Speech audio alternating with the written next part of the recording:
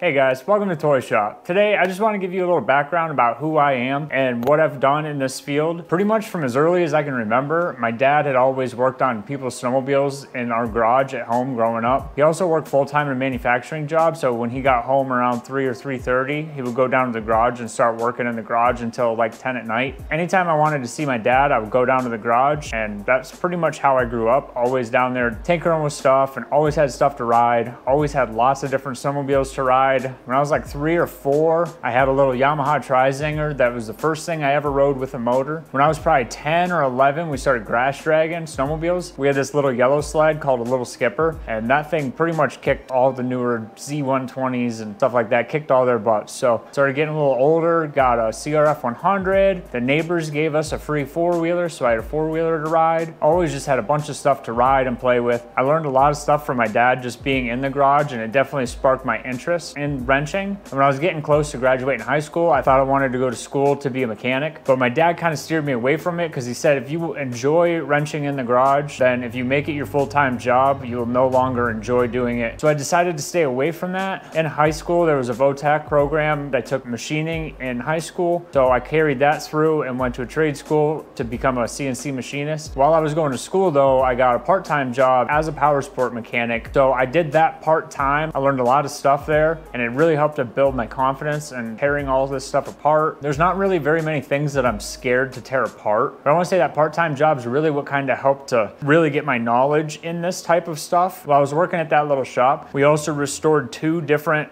vintage Raiders, which are twin track snowmobiles. Doing that whole process was actually a lot of fun because you got to tear everything completely apart. It didn't matter if it was broke or not because you had to make it look pretty so we could put it back together. So we did 2 Raiders back to back. We did the motors, stripped the chassis all the way down to the bare tubes, fixed any holes that were in it, resheeted it, sent the bodywork out to get painted. That's the one part that I didn't really have much to do in. Paint is a new thing for me, but as far as the mechanics go, it was all brand new or restored. So both those Raiders turned out really nice. So about that time, getting into my late teens, I was working a lot. I had a truck. I'd always grown up riding, but I never raced anything. So there's a local track 45 minutes away from where I live. Me and a buddy of mine, we drove up to the track, and it was the last race of the season. So we watched him race, and I was like, shit, wait, I can do this. Like, this looks easy. These are just like tabletops, super easy. So I bought an old race bike, tore it apart, made it look all pretty and stuff. And then that next spring, we went to the first practice, and wow, yeah, I was not fast at all, but it was fun. So, and it actually wasn't that expensive either. So I started racing. I had 4-stroke at first. I had an 05 KX 250F. So it was a carbureted 4-stroke. And I remember the very first race I did, I was in D class. The gate dropped and we all went into the first turn, and there was just a big pile up because it's just a bunch of goony kids in D class. I wipe out, I get myself up and get myself dusted off. The bike stalled, and I kicked and kicked and kicked and kicked and kicked, and that bike would not start. I finally got it started when the leader finished his first lap. The bike finally started. So then I took off, and I didn't finish dead last, which was my only goal. I wanted to not finish last my first race, but that's how my first race went. I finished off that season on the 250F, and then I ended up trading that for a 450. I practiced for that one time, and then I overshot a tabletop and landed into the face of the next jump and landed on my nuts really hard, and I wasn't trying to. So I was like, this bike's too much. Like, I'm gonna get nervous or something. I'm gonna just grab more throttle and the bike's just gonna take off and I'm gonna end up hurting myself. So I traded the 450 for an 01 YZ250. That was the first 250 2-stroke motocross bike I ever had. And when I got on it and actually started practicing, like, holy crap, like the 250 4-stroke was like nothing compared to it. I kept getting arm pump really bad on the 2-stroke. Like, it was just a completely different animal. Like, the ass end wanted to walk all the time. Like, it was just completely different. It was a lot of fun, like a lot of fun. I stuck with that bike until like 2018, and then I bought this bike brand new in 18. Got that. I raced a couple years on that. Then I turned 25, and like this winter before, I started going to the gym a lot, working out, getting my endurance built up, really just trying to actually become competitive. And I went to this big event that was probably an hour and a half from me, and I ended up landing on top of a kid on a jump. Here, I'll show you guys.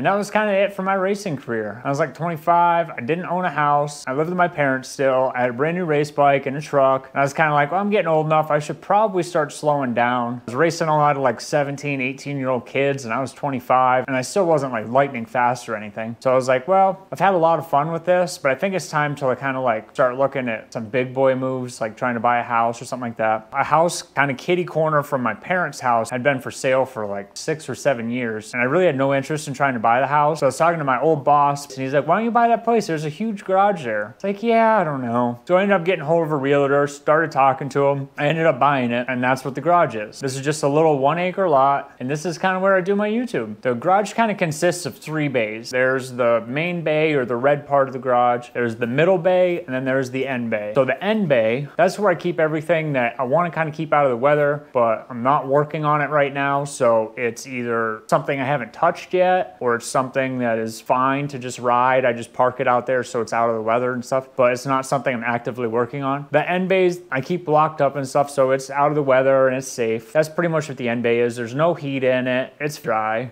And it's good for what it is. It's got cement in it. Now the middle bay, that's kind of just like a glorified lean-to. This slides in here because it's too damn heavy to move. The air compressor's in here just so it keeps everything good and quiet in the main part of the garage. And then the main bay. So this is the main bay in here. When I bought the place, there was 3 garage doors in it. There was no insulation anywhere, no electricity in it, no gas hookups or anything in it. But we've gutted every single wall, restudded everything, resheeted the outside, hung a new ceiling, ran lights in it, got electricity run to the garage. Because I've got water in here, I got to keep this heated in the winter. I live in Western New York, and we're known for lake effect snow. Snowmobile trails are huge around here. So we get a lot of snow, it's cold, and it's nice having a warm garage to work in. The heat bill is kind of expensive, but I've got spray foam insulation on all 4 walls and the ceiling, so it actually heats really good. And it's not a huge garage, it's just a 2-bay garage. I think it's 24 by 32. While I was working at the small engine shop, we started getting tool trucks in. My boss had told me, he's like, hey, people in this industry need to have their own tools. Obviously, I was working out of his toolbox at the time, and I had an interest for it, so I wanted to buy my own tools anyways. So I remember the very first thing I bought off a tool truck was a Mack truck, and I bought the long reach needle nose pliers. And after that, I was pretty much just like hook, line, and sinker. Like I had the bug. I wasn't making a whole lot of money there, and I had rent to pay and stuff, and the water bill is what got away from me there, the water bill. But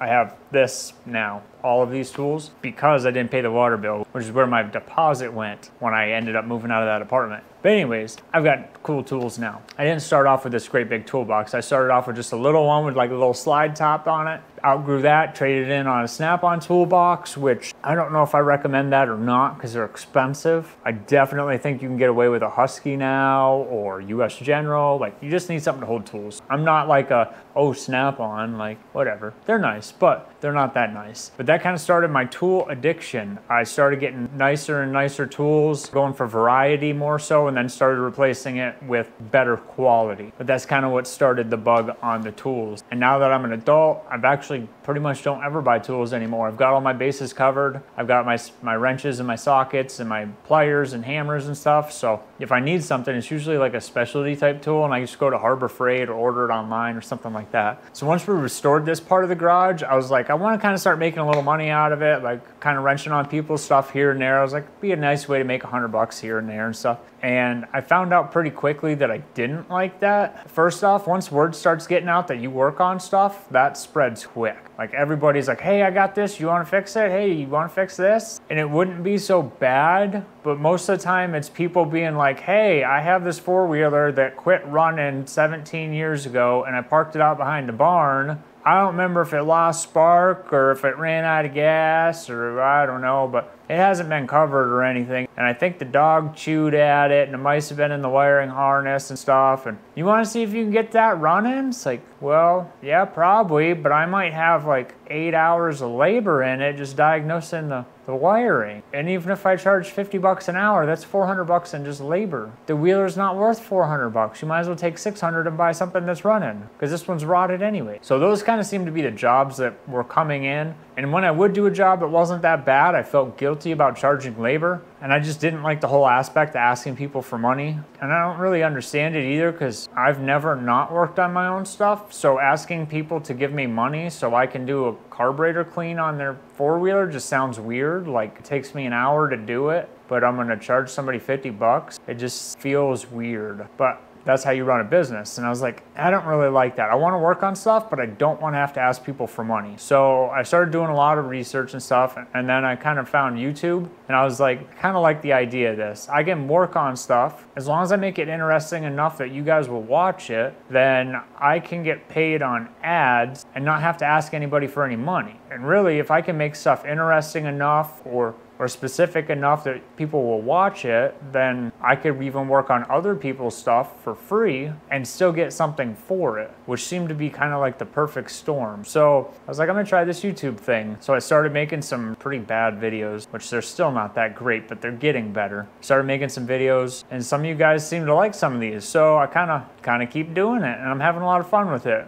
I kind of have niched myself down now to the point to where I just kind of want to do power sport restorations. I don't really want to work on people's stuff. I don't really want to fix spark issues or something. I kind of just want to like get machines in, get them running. Once they're running and I know it's worth restoring, then tear the whole thing completely apart and bringing the machine back to life. So that's what I want to do. So this is kind of dating this video, but this Moto 4, I've put a ton of time and a lot of money. This shit's expensive, but I've done it to this Moto 4 because I'm trying to learn the basics and I didn't want to do it on something that was actually valuable. Like I didn't want to go try to find a 250R and do all this stuff on, or go buy a Banshee and try to do all this stuff on, because I've done a lot of learning. Like even just in the paint on this wheeler, I started off with Rust-Oleum and then I didn't like the Rust-Oleum because when you tighten a bolt to it, the paint peels off. So I'm trying this PJ1 paint now and that's like seems to be better, but it's still not the quality I want. So I just started talking to a guy that I know that used to do a lot of body work and I watched him do some painting with an actual paint gun and that actually doesn't look that hard. So now I want to transition away from rattle cans to actual spray paint, like with the air compressor and stuff like that. So just the paint part alone, like if I would have painted a whole, I don't know, 350X with Rust-Oleum and then somebody goes and rides it and then you got to pressure wash it and half the paint blows off the frame, that would not be very good. And I wouldn't want to completely redo that project again by stripping it down to the frame again, sandblasting all the Rust-Oleum off just to paint it all over again. So I figured this Moto 4 is simple, it's easy to learn on. The zinc plating that I've done, that was a lot of learning to that part too. I know a lot of the first bolts that I did, they're kind of starting to rust a little bit now because I didn't do them right, which I need to take them back off again. I started with the rear end of the four-wheeler and now I'm up to the front and these bolts are all look beautiful. So I'm super happy with that. But again, I wouldn't want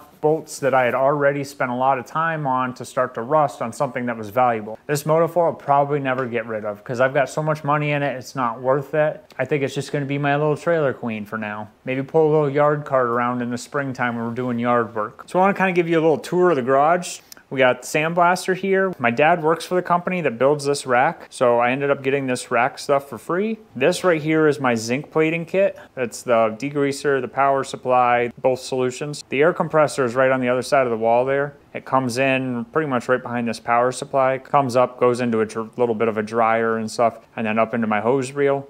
These hose reels are awesome, actually. I got a lot of my sandblasting stuff down here. This is a lot of parts for KDX 450 that's in the other bay. This banner and this banner here may have been illegally confiscated from Unadilla. When we were camping after the pro race, we went out to the track and they were just giving this out for free as long as you went out on the track and grabbed it and nobody caught you. That's where all those came from. Those are pretty sweet. Over here in this corner, this is kind of my fluids corner. That's a coolant drum from work. That's got all my waste oil in it and stuff. I keep my gas cans over here. And then I've got two parts washers. This one's filthy. And this is my one that's kind of more clean. So I pre-clean them here and then I can put them in here if I want to finish cleaning them really good. Then we got the old toolboxes. I got that Craftsman one because it works really well for a lot of the little stuff in here. Right here's a lot of my GoPro stuff in here. Right there's a drill index. I'm a Milwaukee fanboy for life. I love my Milwaukee stuff. I got some little toys here. My fiance, soon-to-be wife's dad works at Matco and got these made for Christmas for us, which I really like that. I've completely sticker bombed the whole inside of this.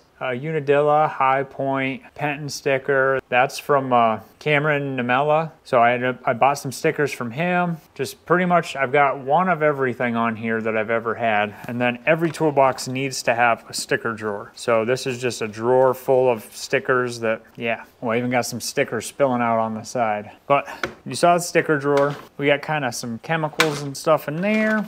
Got some bolts and easy outs and stuff in here. Kind of a miscellaneous drawer. Miscellaneous little hardware kits. Pins and O-rings and stuff like that in there. A couple manuals, flywheel puller. A lot of dirt bike or power sports specific tools. Got a case splitter and a valve seal installer and a tappet tool. This is a fork seal slide hammer thing. Works super awesome. They're plastic and it wasn't ridiculously expensive. Right there's a lot of power sports stuff.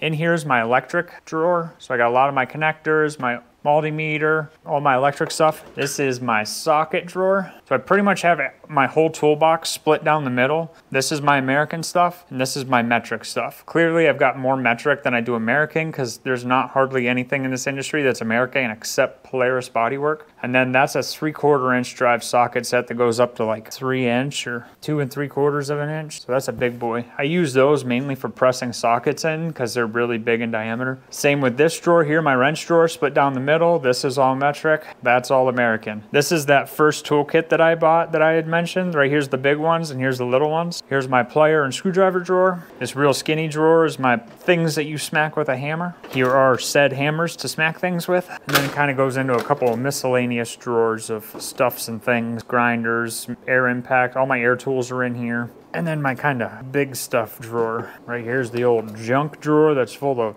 everything. That's a toolbox tour. That's a 76 RD 400. It's a twin cylinder air cooled 400, 2-stroke street bike. And then there's the 2018 YZ250. That's got probably 60 hours on it. It's had one top end in it, but it's supposedly supposed to have a crank in it now, according to the book, but it runs fine. They look cool stacked on top of each other, but really the main reason I did it is because I didn't have the heart to stick either one of these out in the end bay all winter. So I kind of wanted to keep them heated all year long. So I always had them sitting next to each other on the other side of the workbench here, but they took up a ton of room. So I was like, well, if I could stack them, I could save room. So that's what I did, and I kind of made like a little show of it. It's kind of funny because the RD here, I had to strap the forks down in order to actually get it to fit, but it does fit. So now I've got a place to kind of hang my helmets along the side and stuff. That's my makeshift exhaust fan that I have like cardboarded into the window, which works good for now. I don't want to cut the tin. I hate cutting tin, so I'm just utilizing one of the windows for an exhaust fan.